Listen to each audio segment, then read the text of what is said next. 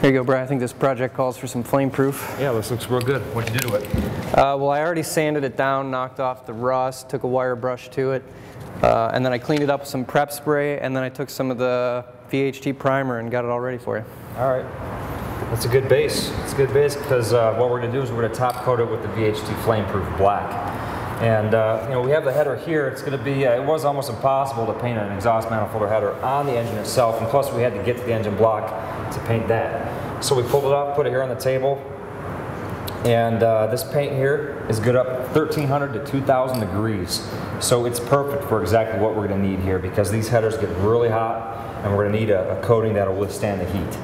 And the absolute most important thing about this flame-proof paint is curing. And if the paint is not cured properly, it will not work. It'll fail on you. So there are two ways to cure this paint: off the vehicle and on the vehicle.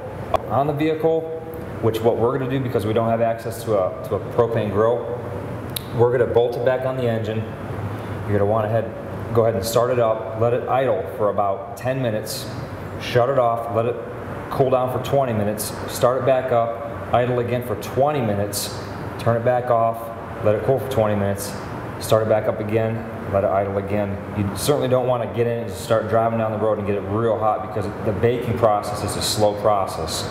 And like I said before, if it's not cured properly, the paint it's going to end up peeling on you. So you want to make sure it's cured and get nice and hard on there.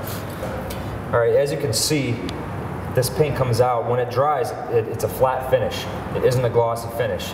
Now we do offer a satin clear, but the reason why this product isn't glossy is because the pigments that are in the paint, the high temperature pigments, any type of gloss, it just won't be as heat resistant. So all the flame-proof paints that we have come out as a flat finish. All right, the first coat's down, first light coat is down. I'm going to go ahead and flip it over and hit the back side of it. After that, I'll wait about probably another 5 minutes in between coats, get about 2 or 3 coats on here, and then we'll go ahead and bolt it on the vehicle, and that's where we'll do our curing process. We'll go ahead and run the engine and let it bake on that way.